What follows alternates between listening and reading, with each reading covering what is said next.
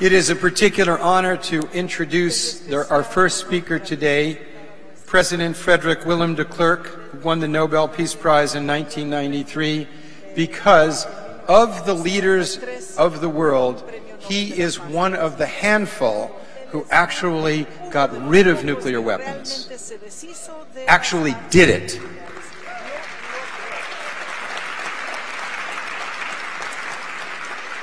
He's known for his courage in tearing down the wall of apartheid. He's not known for tearing down one of the bricks of the wall of nuclear annihilation. President Willem de Klerk.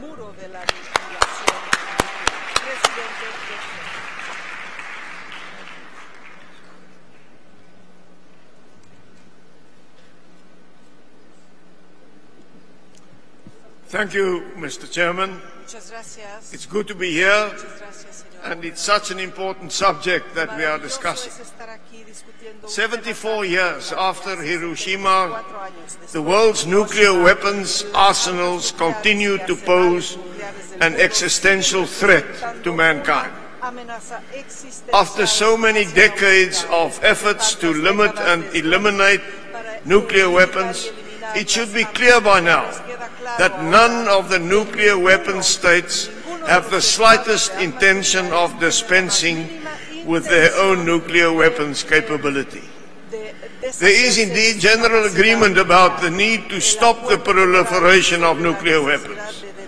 And nuclear weapon states may from time to time be willing to enter into agreements regarding the rationalization of their nuclear weapons arsenals. But there is no indication that they are in any way prepared to do much more than to give lip service to the elimination of this fundamental threat to human existence. Only 3 states have ever rid themselves of a nuclear weapons capability. Kazakhstan and Ukraine agreed to divest themselves of the nuclear weapons that they had inherited from the old Soviet Union. And in 1989, we in South Africa decided to dismantle our nuclear weapons capability. We did so because possession of nuclear weapons no longer made any sense. We embarked on our nuclear weapons program in '75 because of the growing threat of a superpower in our region, and because we did not belong to an alliance that would help to protect us. We discovered that the best means of promoting our security was to have our own weapons of mass destruction, but also to reach agreement on the establishment of a non-racial constitutional democracy that would assure the rights and freedoms of all our peoples. And by so doing, we also removed the source of conflict with our own people and with our neighboring states in Southern Africa. Countries, ladies and gentlemen, will be inclined to produce nuclear weapons if they have the ability to do so, if they perceive that they are threatened by a nuclear weapons state or by a state with overwhelming conventional weapons superiority, and if they do not belong to an international alliance that provides them with credible protection against such threats. The world is now moving away from the unipolar military supremacy of the United States. The geostrategic tectonic plates are shifting from East Asia to the Middle East, to Eastern Europe and to the Baltic.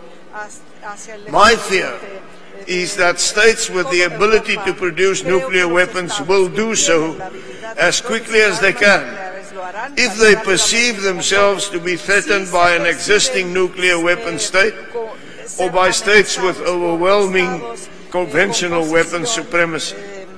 And if they no longer have confidence in the alliances that have protected them thus far. This would be an enormous setback for our vision of a world without nuclear weapons.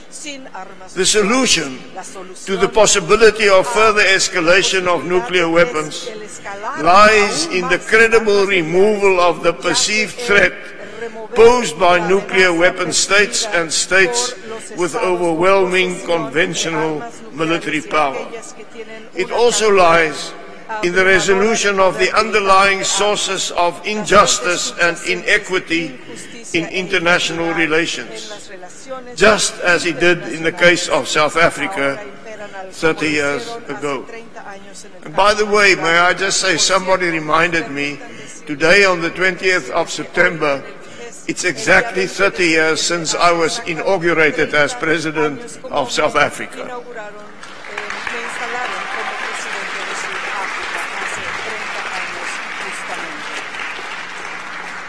I accordingly agree with President Mikhail Gorbachev's proposal that this summit should adopt a statement calling upon all leaders of nuclear weapons powers to reaffirm without delay the proposition that a nuclear war cannot be won and must never be fought.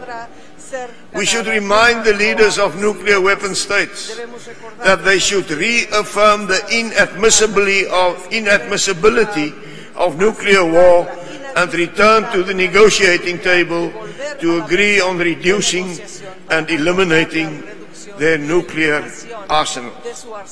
The future, ladies and gentlemen, of humanity may depend on it. Thank you.